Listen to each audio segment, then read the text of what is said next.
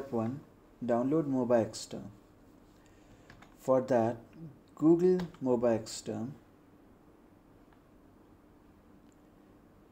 go to the first search result, go to the Downloads tab, select the Home Edition, download the Home Edition installer and install it. That's pretty simple. In step 2, download the WSL version of any distro from the Windows Store. Now there are a variety of operating systems, distros to choose from. You have Debian, Kali, Ubuntu, and even Arch, Fedora, and OpenSUSE is also an option here.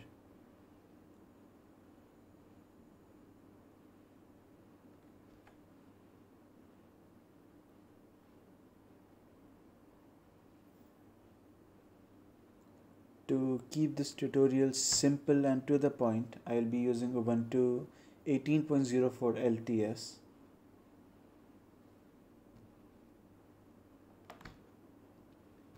So click on install and wait for it to download the WSL container.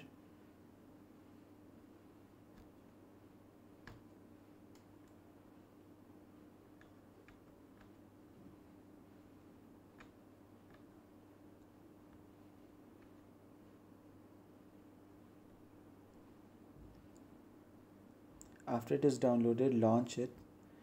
It'll take some time to install all the elements.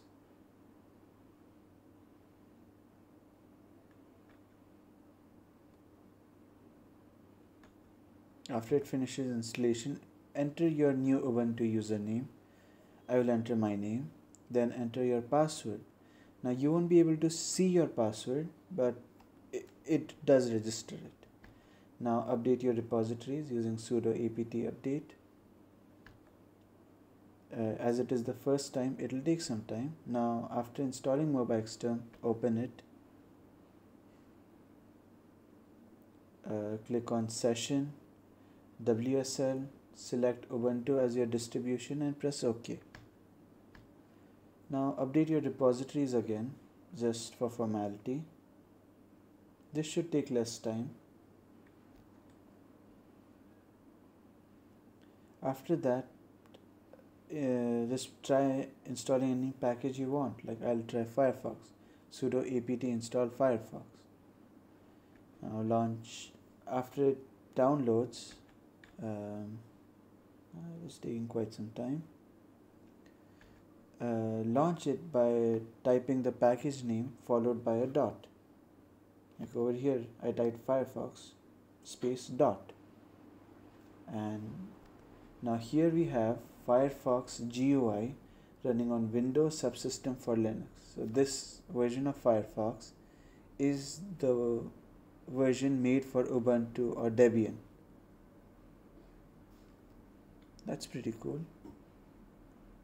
Anyways, I think this video helped you in getting your Linux apps working on Windows. If it helped you at all, please consider hitting a like.